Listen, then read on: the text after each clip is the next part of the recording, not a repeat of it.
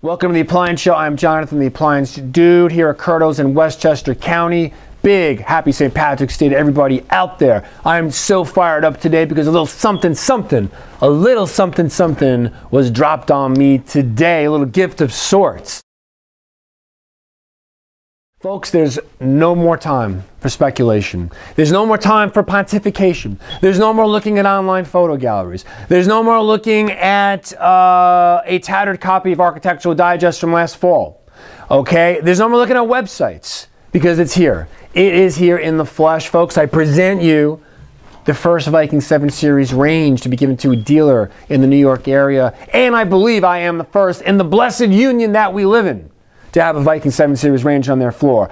Big thank you to the folks in Greenwood, Mississippi. Yeah. There are 4 points, 4 really important points that you need to cling on to when you are considering purchasing one of these ranges. This, by the way, is a 36-inch 6-burner all-gas range. They're going to be initially only available in 36 and 48, okay, gas or dual fuel.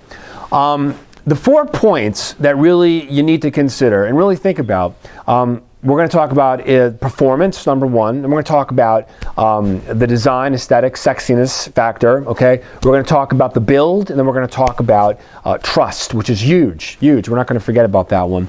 Number one, from a performance standpoint, this is bringing to the table, bringing a level to a sealed burner range that has not been touched upon before.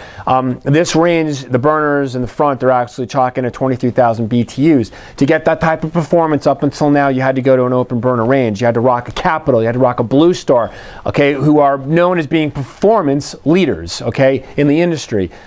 This range has not only cracked that group, but they're doing it with a sealed burner system. What they're also doing, which is actually quite unique, is their new trademarked, I like to call them volcano burners. They're going to go by the name of elevation burners, which the burners are literally elevated off the top of the range. And the cool thing about that, two points, is that actually it's easier to clean, okay? So if there are any drippings or anything like that, they're not going to go into the burner ports, which is very important.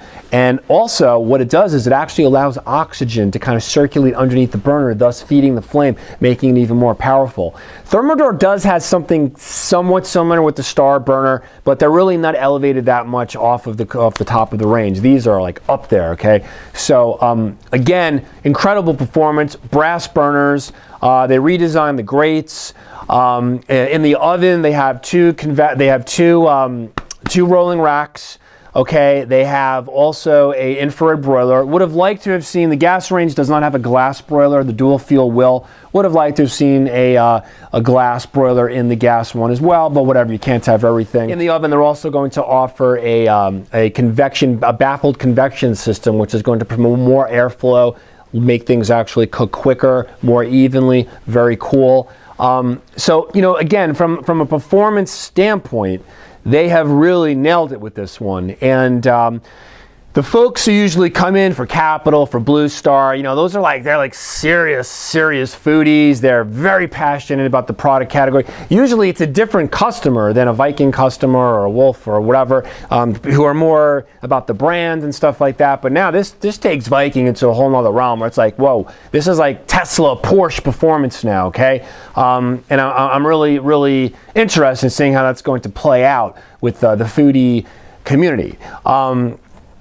Those are your performance standpoints to kind of hang on to, okay? Let's talk about the aesthetics. Let's talk about the design. Let's talk about this range certainly has what I like to call the grrr factor. Very sexy, beautiful range. What they did with this to actually differentiate it from the existing 5 Series, the professional ranges, they have like the bevels are actually bumped out. They popped them a little bit.